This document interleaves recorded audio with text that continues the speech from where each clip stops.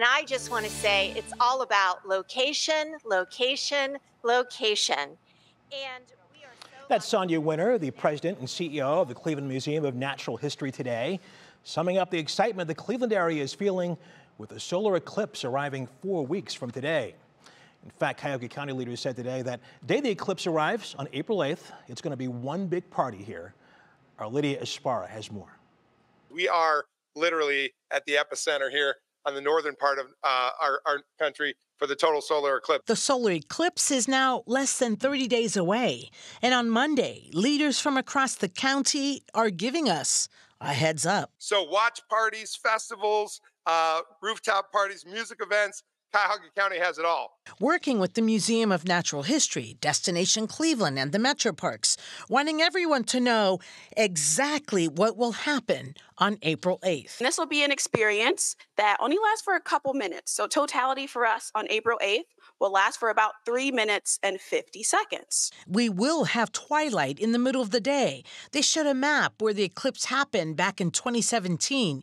Here are shots 3 News obtained when it went through Jackson Hole, Wyoming. That was April 21st at 1:35 p.m.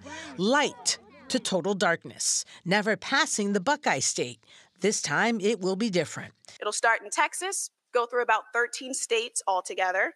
And the sky's the limit in the CLE. That'll be at 3:15 at the maximum for us here in Cleveland. But from start to finish, the experience again in Cleveland will be a total of 2 hours and 30 minutes. Experts say the only time you look up in the sky with the unaided eye will be totality, when you see that halo. And here's the bonus. You'll be able to see Saturn and Mars. And closer to the horizon, past the sun and moon, there'll be Jupiter and Venus. You could be dodging thousands of people. The Metroparks like Edgewater Park will offer open spaces where you can see the life-changing moment, reminding us all these glasses are the must of the day. Please put the glasses over your phone, otherwise you will melt it. You will actually melt the phone. Lydia Esparra, 3 News. Wow, who knew that? And by the way, the next eclipse will not be here until 2045. WKYC is your home for everything eclipse. Our coverage begins April 8th at 2 p.m.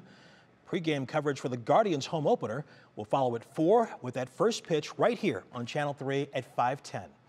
Once again, you can catch all of this here on Channel 3 on April 8th.